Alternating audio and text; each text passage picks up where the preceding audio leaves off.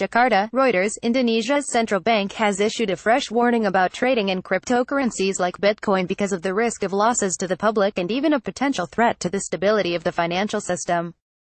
Bank Indonesia (BI) has previously said that cryptocurrencies were not recognized as a legal medium of exchange, so that they could not be used as a means of payment in Indonesia. The ownership of virtual currencies is high risk and prone to speculation because there is no authority who takes responsibility, there is no official administrator, and there is no underlying asset to be the basis for the price.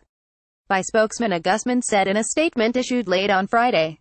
He said that virtual currencies could also be used in money laundering and terrorism funding, and due to all these factors could have an impact on the stability of the financial system and causes losses for society. Cryptocurrency is not a legal medium of exchange. We remind people of its risks. When the risks occur, the losses will be borne by the public. We are obliged to protect consumers and protect them from a bubble. Agusman said by telephone on Saturday. Asked whether such statements from authorities could stir panic among those who had already invested in cryptocurrencies, he said, "They didn't consult with us when buying. Please help us make the people understand." Indonesian authorities have been stepping up their warnings, and last month BI issued a regulation banning use of cryptocurrencies by financial technology companies involved in payment systems, and said it is examining whether there's a need to regulate trading on virtual currency exchanges.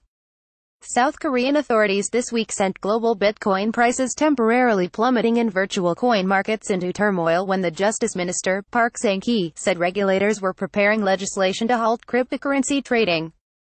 Prices later rebounded on the Luxembourg-based Bitstamp. Bitcoin BTC equals BTSP to stand at $14,116 in latest trading after touching $12,800 this week. Bitcoin.co.id, an Indonesian cryptocurrency exchange, said on its website that Bitcoin was trading at 217.44 million rupiah, $16,288 per unit. Some Indonesian merchants, including an babywear supplier, indicate on their websites that they accept payment in Bitcoin.